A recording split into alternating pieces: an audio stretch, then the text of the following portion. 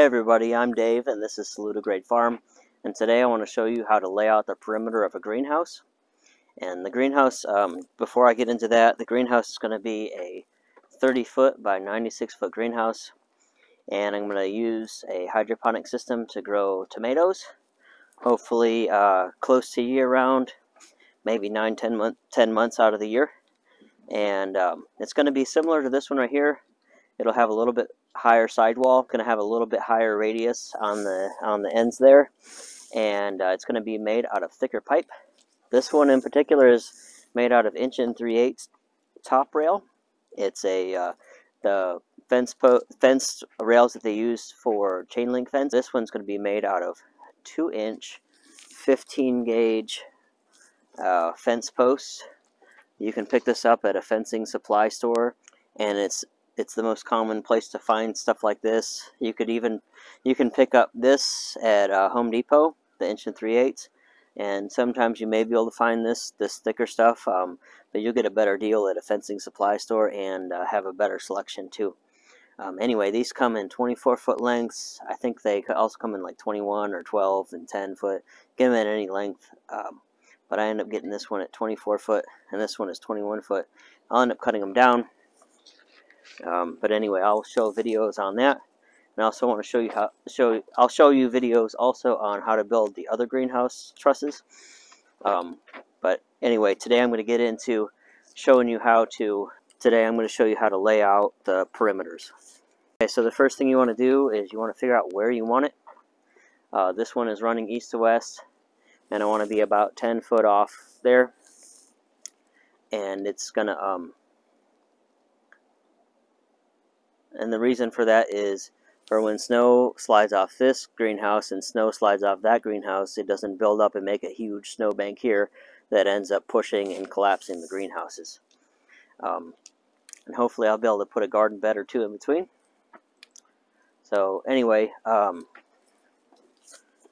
posts will be about 2 foot longer than the greenhouse on each side. The posts that I'm putting in, the wooden posts. So essentially, it will come out 2 foot here. I'll put in a wood post. On the other side, I'll put in a wood post that's 2 foot longer that way. That way, when I go ahead and drive in this corner post, the wood post doesn't have to be moved. It can stay there. And then when I get the wood post in, I'll run a piece of twine, baler's twine, across them, and I'll level that. And I'll set these sidewall posts at that height of that line all the way across, and I'll use that to keep them all straight in line and get them all the same height. Okay, so the first thing I'll do is I'm going to run out my 100-foot tape measure, and I'm going to put posts in on each corner, and then I'm going to do some calculations on a website. But basically, I need to find out if this is 100 foot from here to there, and that's going to be 30 foot from there to the other post. I need to find out how long this is from that corner, follow me here, to that corner. After I find out how long this should be based on that calculation, then I'll take this tape measure, this long one, and I'll run it from this corner to the one that I just showed you. And then I'll take another tape measure and run it from this post to that post, and where they meet at that calculation that I made is where that post is going to go. Okay, so here is the layout of our greenhouse. It's 96 foot wide, or 96 foot long, and 30 foot wide, and it's running east to west. And what I want to do is I want to put wood posts about 2 foot off each corner.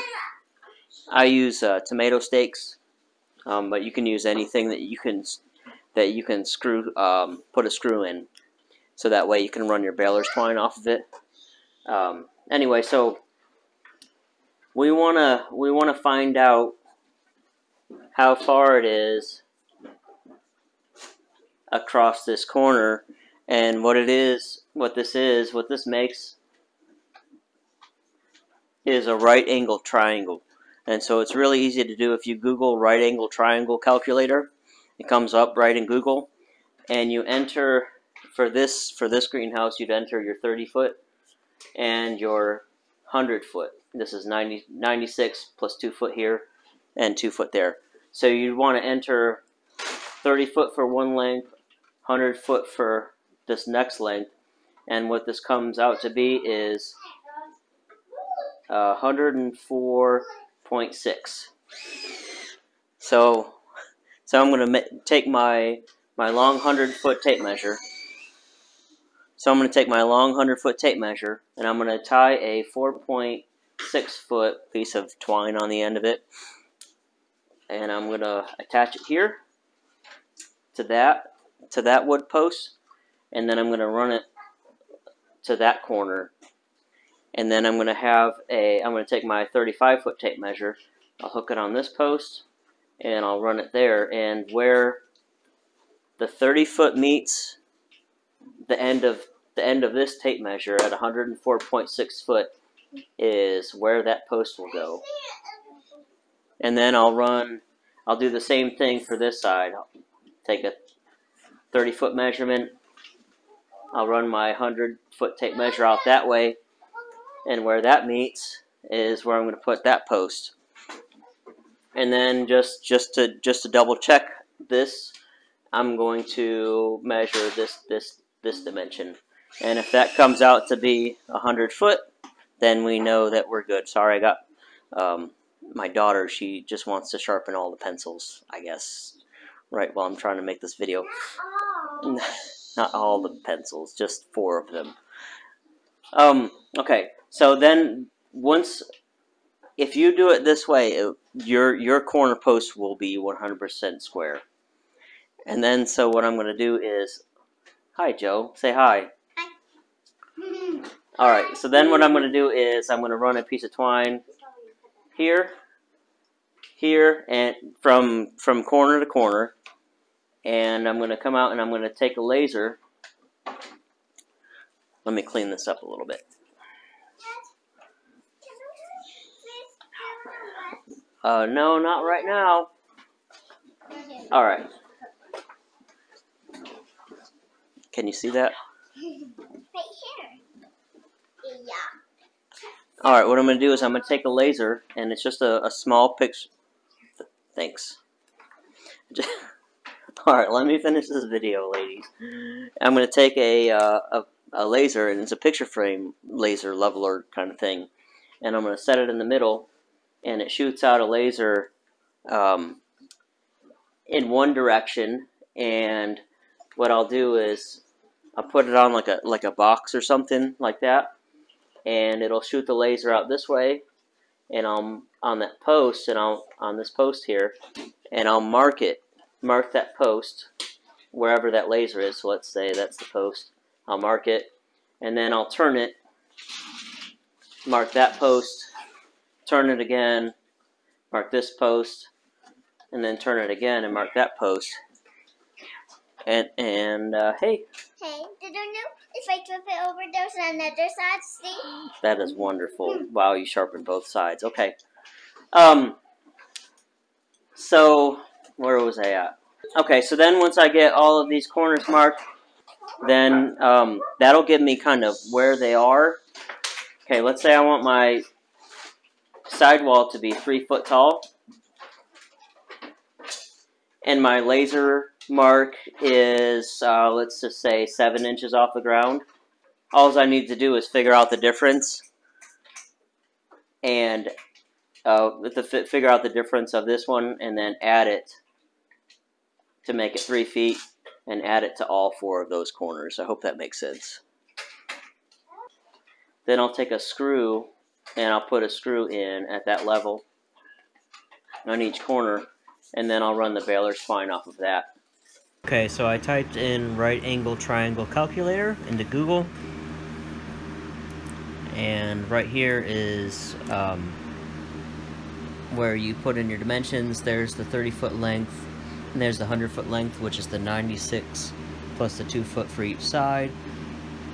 And C, there's a really complicated formula that I can't figure out, but C will be your dimension that you need to run kitty corner across both corners to find your measurement. Okay, and there it is, 104.4.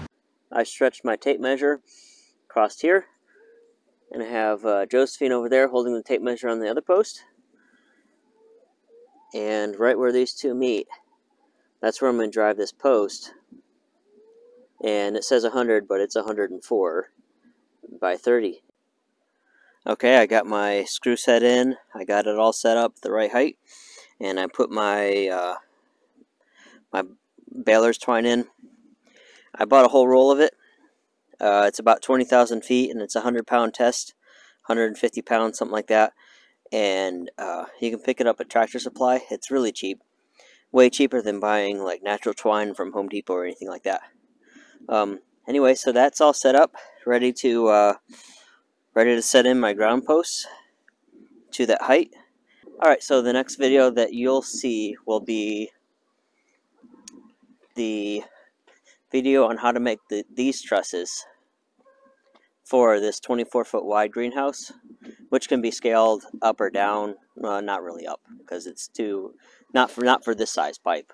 24 foot is about the maximum you can use for the 1 3/8 pipe. But anyway, I'll show you how to build these trusses out of the 1 3/8 top rail, and then when I get into when I get into building this other greenhouse, then I'll show you how I build those trusses.